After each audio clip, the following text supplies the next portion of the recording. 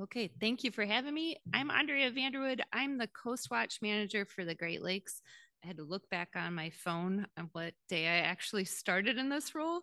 Thought it was 3 years ago. It was actually 5 years ago. So I can't believe how time has flown over this time period. And if you're not familiar with CoastWatch, I'm going to give you a brief introduction, and then I'm going to tell you about some of the things that we've added over the past 5 years. And this is an image of Point Pelee on Lake Erie. CoastWatch as a whole, it has nodes all over the US, and I'll show you where they're located in a minute, but it's primarily focused on ocean color. But also, we have partners not only at the Water Center, which is part of NOAA, but on measuring water quantity. And we also look at measuring lake color. I have not classically called it that. I still call it ocean color in the Great Lakes. And we have a bunch of resources and satellite data. So we're taking the satellite data from NESDIS, the primary place where satellite data is housed under NOAA, and we're translating that data into products in order for users in the region to look at their applications or their needs. One of the interesting pieces of CoastWatch is I'm not able to guess what the user needs are in the region. So part of it is going out and talking to those in the region of interest on what they need for their applications. One prime example is temperature. In the Great Lakes, temperature is heavily used to look at how recently the lakes have been warming. And we have trends of temperature back to the 70s in terms of satellite data, and then on water data that you've heard about yesterday from Craig Stowe. Some of our other offerings, as I've already mentioned, is ocean color, and this includes chlorophyll, color dissolved organic materials, suspended minerals, how the light attenuates throughout the water column, and how that can affect things such as fish species throughout the water column has been of interest in the Great Lakes. In the Great Lakes, we also have altimetry, and that means that we're able to measure things like winds with old satellites like QuickScat and ocean vector winds. We also have those in the Great Lakes. So we have lake winds and synthetic aperture radar. Sea ice is highly important as we're looking at low ice coverage of the past year. So this would be lake ice in our case. We do not have salinity measurements for the Great Lakes, but we do have true color imagery, which I'll cover in a minute. I just came back from the CoastWatch meeting. So I came back on Wednesday and then jumped into the IAGLR meeting at the second half of this week. And so at the end, I have a teaser of really cool new products that were profiled during the first half of this week. But during the CoastWatch meeting, each one of these nodes talked about what was new and different. And again, this is a way in which the satellite data from NOAA can be translated into something that's usable. Most people don't know how to work with level 1 or level 0 satellite data, how to apply the atmospheric correction, or how to get it to a chlorophyll product that's useful. Just giving a simple example. So we cover not only the US borders, coastal regions, and then us in the Great Lakes and the Water Watch node at the Water Center, but it also includes the polar regions, and that's brand new, and that data will be coming online shortly. So if you have an interest in Antarctica or the Arctic, there will be data that will be coming online in the near future. Our node, as we've heard about from yesterday and today, we're celebrating 50 years of GLERL, and our node has been in existence for a good portion of those 50 years. When I look back at all the great work that George has done, George Leshkovich, my predecessor, he really set the tone for CoastWatch in terms of being on the water, measuring ice dynamics, measuring the radiative transfer theory pieces in order to validate the satellite data. And our operations manager, I forgot to mention him at the beginning, apologies, that's Sanji Liu, and we work directly on answering user requests, but also providing the data in a timely manner for anybody in the region. Again, we're located in Ann Arbor. We were established in 1990, so 34 years of that 50-year anniversary of the Great Lakes Environmental Research Laboratory. Our satellite products are wide, as I've covered already, and I'm profiling just a couple of them around the center here. I'm going to go through probably 4 or 5 different time series, and then I'm going to talk about the exciting new things that we'll be adding. When I first became the CoastWatch manager, I didn't know that I could add basically any experimental data that I wanted or that users wanted in the region in order to be able to answer their driving questions in the Great Lakes. And those users include not only people at GLRL and IAGLR, you heard from IAGLR the past couple of days, but also NOAA partners, the US Coast Guard, and local government agencies and universities, and even just anglers in the region or multiple just users of the data within the region have reached out with questions. And they've especially reached out as soon as this website went live. So the website that George talked about yesterday was around for many years. And we recently moved our website to the cloud environment under our division of NOAA. And I personally cut out each one of those little phytoplankton on my own. I might have an artistic side to my brain. And luckily that is live now, but we've had a lot of users reach out to us and say, where is my favorite true color image? So that is the primary use in the Great Lakes. People want to pull up that 250-meter MODIS image, even though I've told them multiple times that your MODIS image might go away any day now because MODIS is very old, way past its lifetime, and transitioning to using a NOAA product called VEERS. And there's 2 different VEERS sensors up in space. But I've received multiple requests. I cannot receive the 250 high resolution data in order to zoom into my region of interest. I want to be able to see where the ice is, even just from that simple true color image. Or I want to be able to see what the color of the water is. I really determine even from the color where I bring my fishing boat in order to do fishing. And I've helped them through that process through screenshots and helping them understand where they can now access the data, but then also making changes. So Sanji and I have worked very hard and diligently over the past year and in the development of this website in order to make those changes. But we still have ERDAP. So ERDAP is our repository for data. It has amazing capabilities to take not only point data, and modeled data that's on a server and satellite data and meld them all together. So it can be its own data language on its own, or it can pull out data from a very long time series of satellite data in order to create a region of interest. So it's not only all the Great Lakes, but you can narrow it down to your region of interest. Our thread server is the other side. It's the web server. So that's where you can download each image individually. So that's as much as I'm going to go into on detail on those 2. And the rest of this talk, I'm going to talk about the imagery. So the highlights of the imagery that over time that has been housed on our repository located directly at GLRL. We provide that support at GLRL with NESDIS funding in order to support Sanji's time. So a simple basic one that I spoke about in the beginning is sea surface temperature. We've moved that into the future. Back in 1991, we were hosting AVHRR. When I started grad school and an undergrad at Michigan Tech with Judy Budd, my job was to look at the AVHRR imagery and say, oh, this is a cloudy day. This is not a cloudy day.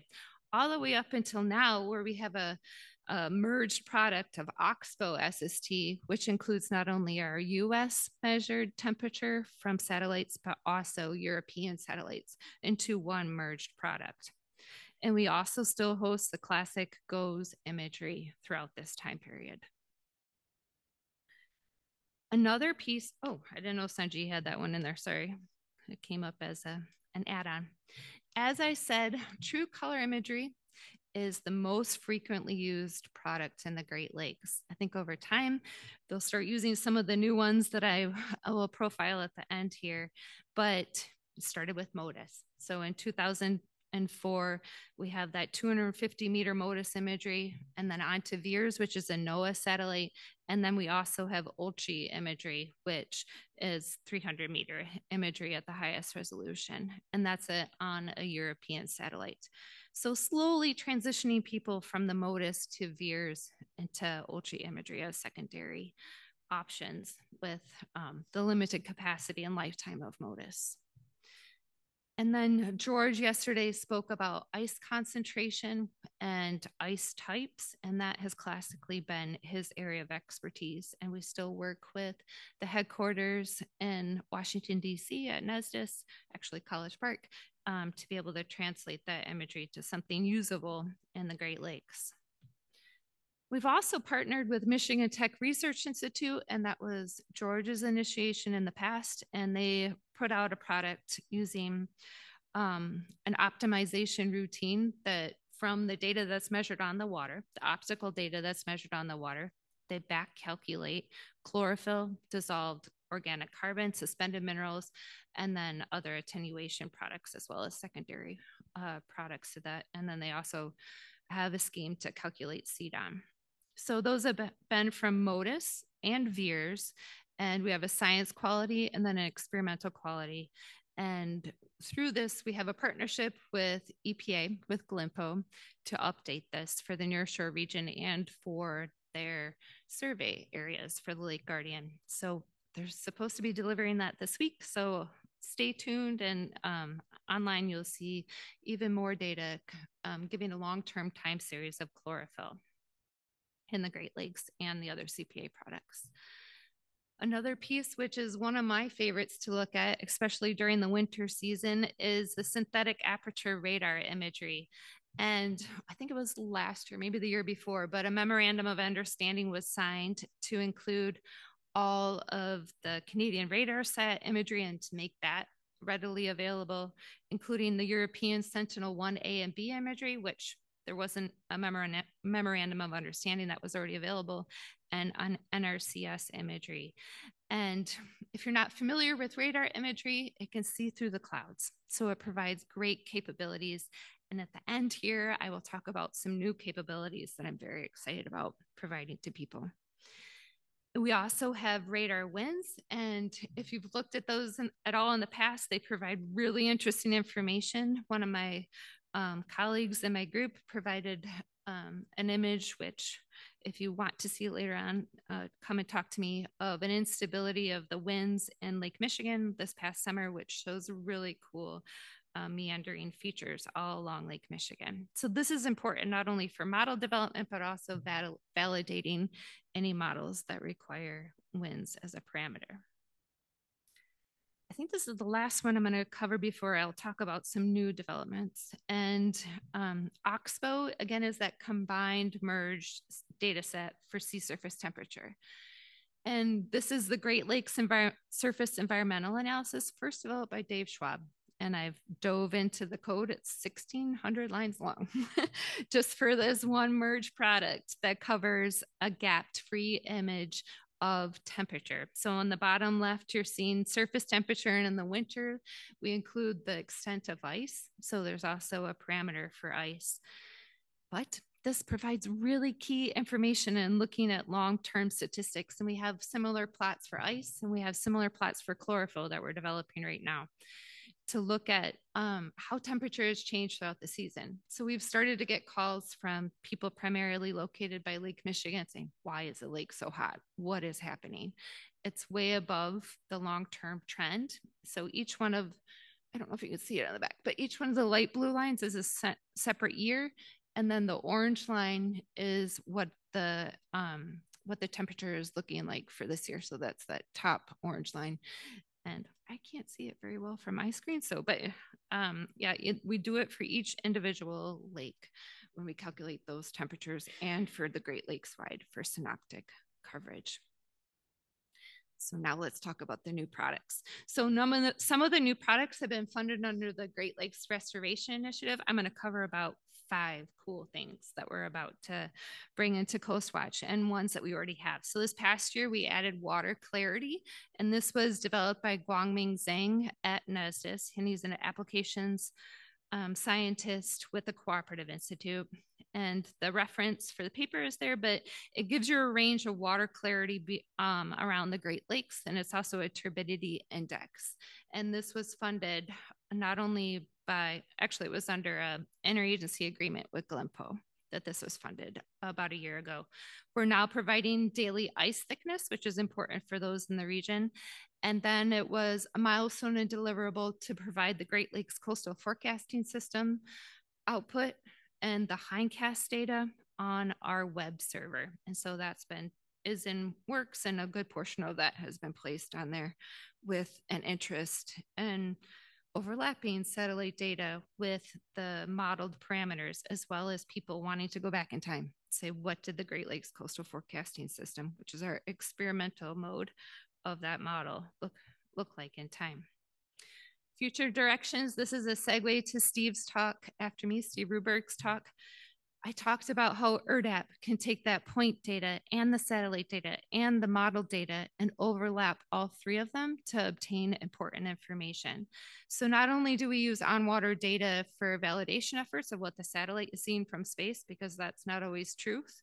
And you could argue that what we're seeing on the water and measuring is not only always truth, depending upon the measurement accuracy, but we can also add in the Steve Ruberg's recon data. And that's the data around the Great Lakes where we're measuring multiple parameters that could be overlaid with the satellite and modeled data. So that's exciting into the future. And into the future, looking at long time series of what's happening at each one of those locations and being able to project into the future what could happen. I'm going to switch directions a little bit on other offerings that we'll have in the Great Lakes. So I manage a program that flies an airplane over the Great Lakes in addition to CoastWatch that uses a hyperspectral camera. Hyperspectral meaning hundreds of bands that we're looking at, much shorter than what the eye can see. And so we're working to provide that data in-house on CoastWatch that you can access easily. So this is the airplane, an example image of when we flew over a freighter. And then a new development that isn't happening anywhere else in CoastWatch is providing the uncrewed aircraft systems. I also manage that piece. Some of that has been moved over to our engineer, Lauren Marshall, at NOAA's Great Lakes Environmental Research Laboratory. And that could be in coordination with the Great Lakes Center of Expertise. We are doing it right now for CHAB monitoring and then for that ice type validation. This is my last slide. Thank you. This is my last slide. So these are the exciting things coming. I didn't want to take things from people's presentations without asking. So I made a list from this past week. So when you scroll through the SAR imagery, it's very difficult to find your favorite lake. And I'm a little bit biased. Mine is Lake Superior, but it's very difficult to find your favorite lake. So they're starting to offer browsable capabilities or synoptic imagery, again, for SAR, but they have a surfactants algorithm, which will have, it won't pull out and say it's oil or pull out and say it's HABs, but it could be used for that application. There's also a new coastal flood depth product using VEERS, which will be very helpful for coastal inundation mapping. It's been proven, they've done a lot of testing, that it has high accuracy. And again, increased resolution of that SAR winds, sub 1 meter scale. And then lastly, Zhang is also funded to do phytoplankton community composition through VEERS, and that'll soon be available on the CoastWatch website. But my exciting part is being able to have the uncrewed data on there as well.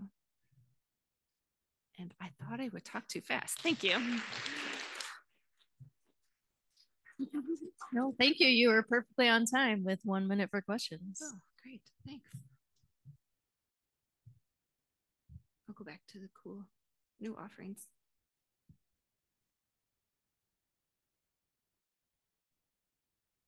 So we are going to have the daily ice thickness data. It's already available. It's and it will be available in digital form. Yes, okay. Sanji has already pulled it from CoastWatch Central, and it's available on our node already. Okay, thank you. I don't know the exact date when he started pulling That's it. a good news. Yeah, exactly. Yeah. Steve has one in the back. Thank you. Thanks, Gio. What's the process for new experimental products? How do you get those plugged into CoastWatch? That was a question I asked last week because I was never educated well on, oh, can I put this cool new product up there? And there's a designation that other nodes put of experimental, or they had another designation at the beginning in ERDAP or in the thread server and the name of the experimental product. But yeah, I was excited to hear that it's not as difficult as a process as I thought it was, which, yeah, I think we can really move things forward into the future because of that.